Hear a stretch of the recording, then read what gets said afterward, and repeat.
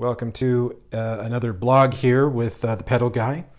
And we're doing something a little different today. What we're going to do is we're going to go through a demonstration of how to use synthesizers with your pedals.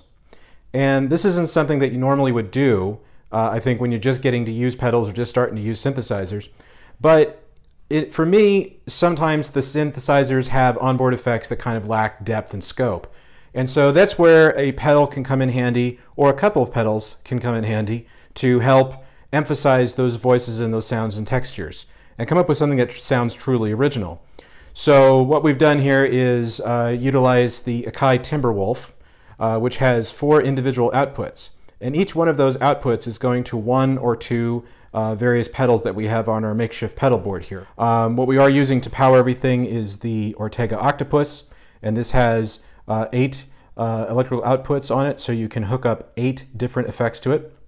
We're using the Walrus Audio Julia. We just got these in, and it sounds amazing. This is a chorus pedal. We're using an Angle Reaper for our distortion on one of the outputs.